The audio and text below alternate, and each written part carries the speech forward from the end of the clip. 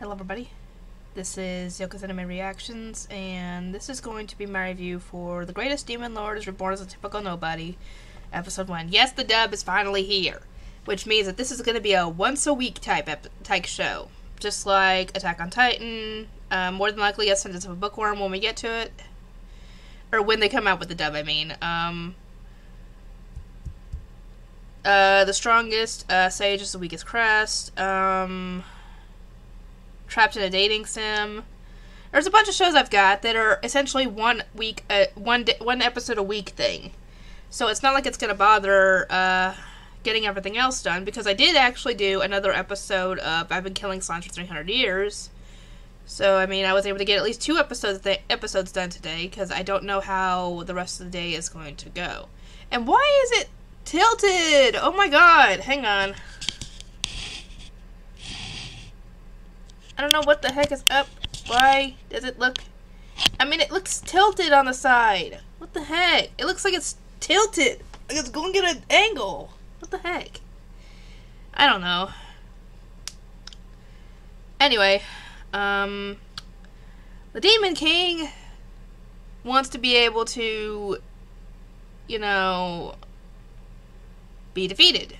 He's so strong that nobody can beat him, essentially. And so he decides he's going to reincarnate. And apparently the woman that it shows him going to check on is his best friend? Or that's how he put it to dang it, what was her name? I just freaking watched the episode this morning. I don't know. But that's what he said, though I assume it's more than that, because I don't know if he had friends back then.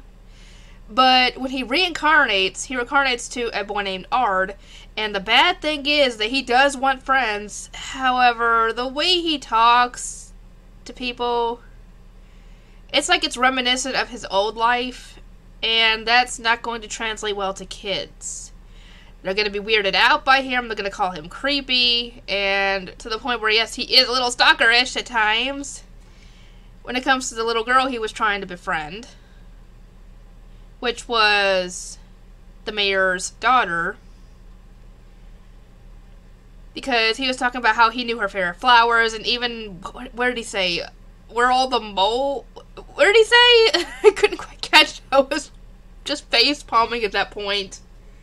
Where all the moles are in her body. That is stalkerish right there. And no wonder she was freaked out. No wonder. But yeah, every single time she kept rejecting him, because apparently she had been bullied in the past, and I'm guessing betrayed by people she thought were friends, so she was obviously a little slow to trust people now, and I don't blame her.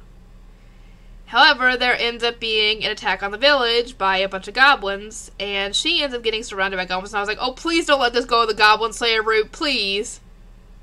Thank God it didn't seem like it was going to go that route. It just looked like they were going to kill her, but thankfully Ard stepped in and easily killed them. And he essentially has to reassure her that, yes, he wants to be her friend, and that, no, he's not going to betray her like anybody else has. And then we end up getting to where she's going to give him a chance, and they get another time skip. I'm guessing maybe 4 or 5 years.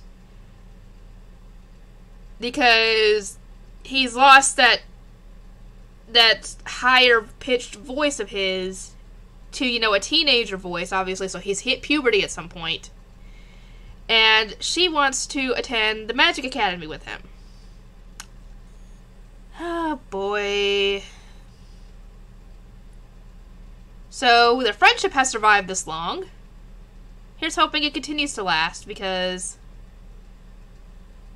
oh, boy. I wonder if anybody's going to figure out who he is, and how they're going to react when they do. But yeah, the way he talks to the kids his age was just... you know, no wonder they weren't really receptive to him, because who kid talks like that?